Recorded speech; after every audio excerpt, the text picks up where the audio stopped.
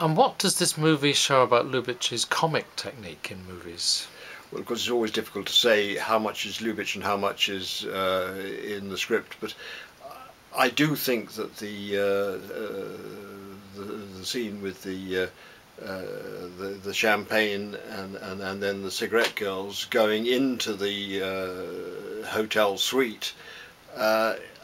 is a masterpiece of supplying a lot of information in a light-hearted way, and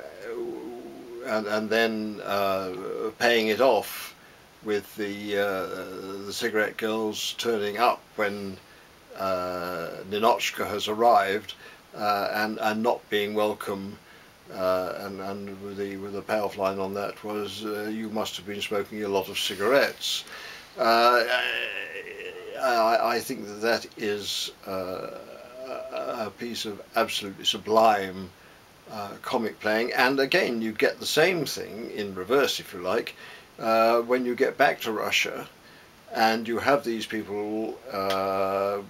intimidated by the person who's in touch with the KGB, who only has to march through the room for the whole atmosphere to freeze up.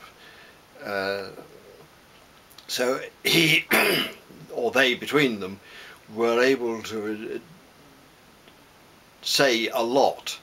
in a very economical and very amusing way, and I think this is something which was prime film technique,